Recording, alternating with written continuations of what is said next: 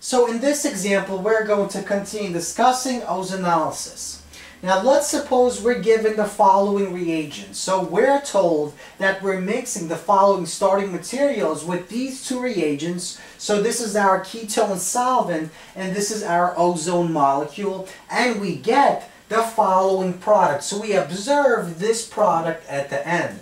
Our goal is to figure out what is going on in our mechanism of this particular reaction.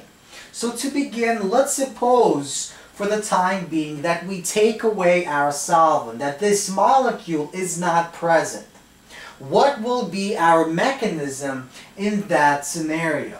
So let's begin with our ketone. Here we have our 1,3-dipole compound, our ozone molecule, and we have the following forward 1,3-dipolar reaction taking place, aka ozonolysis is taking place. So we have the 2 electrons in the pi bond of the carbon-carbon double bond attacks this oxygen.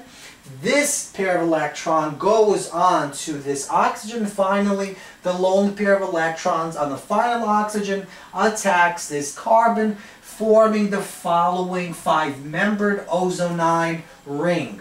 So this is our primary ozonide. In the second step, we have a reverse 1,3-dipolar reaction taking place. We have this this sigma bond breaks. The pair of electrons form a pi bond between the carbon and oxygen, kicking off this sigma bond between our oxygen and oxygen, and the lone pair of electrons finally goes onto this oxygen, and we form the following 2 intermediate compounds. So we have the carbonyl oxide and the carbonyl compound.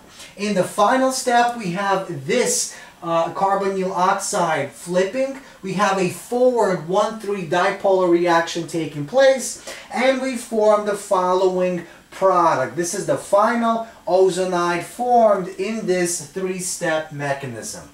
Now, is this product the same thing as this product? The answer is no. Why? Well, because if we examine this carbon and compare it to this carbon, we see that there is a difference between the side chains attached to this carbon. In this case, it seems like we have 2 ethyl groups, and in this case, we have a methyl, and we have the following carbon attached to 2 H's and 1 chlorine molecule.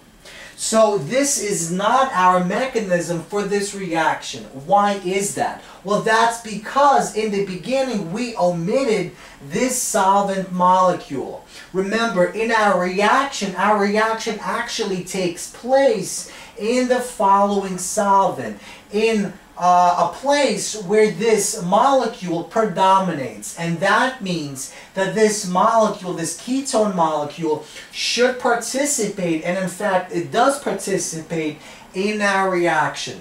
Now, looking at this mechanism, where will this most likely participate? Well, we have to look for a carbonyl compound. Since this is a ketone, we have to look for an area where we'll find another carbonyl compound. The answer is in this step here. Notice that here we have the carbonyl oxide and a carbonyl compound mixing, forming our following product. What if we take this, replace it with our solvent shown here?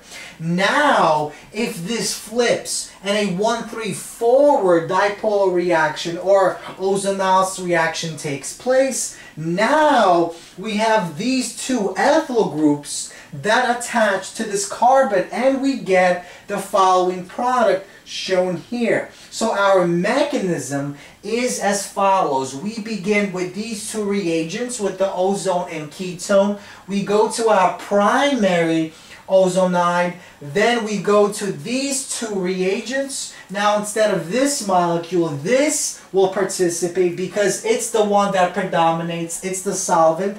They mix and form our final product.